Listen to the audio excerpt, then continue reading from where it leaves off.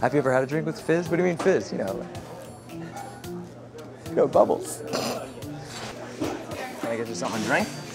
I think I will have a vodka pomegranate. Vodka pomegranate? Okay, I'm gonna make that for you with the liquor light. A liquor light? Liquor light, yeah. I'll show you. It's really cool. We're one of the first bars to have one of these. And I call myself an experienced drinker. Okay. Oh yeah. We make the drink with bottled water. Okay. So the cubes are Yes, bottled I'm water. educating me, yes. Yes, and then the drink is made with pure the spring water. Got it.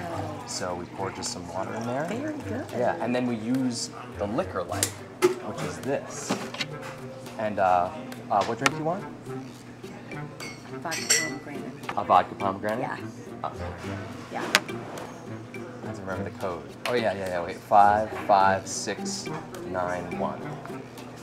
Yeah. And then because it's made with the spring water and the ice cubes are spring water. And that's it. Yep. What? Yeah. Taste that. Wait a minute.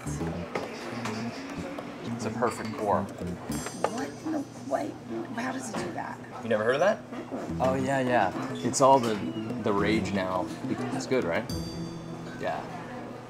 And so it's like mixed perfectly every single time. Every single time, right? Because a bartender, you know, we can make mistakes, but the machine doesn't make mistakes. So how does that work?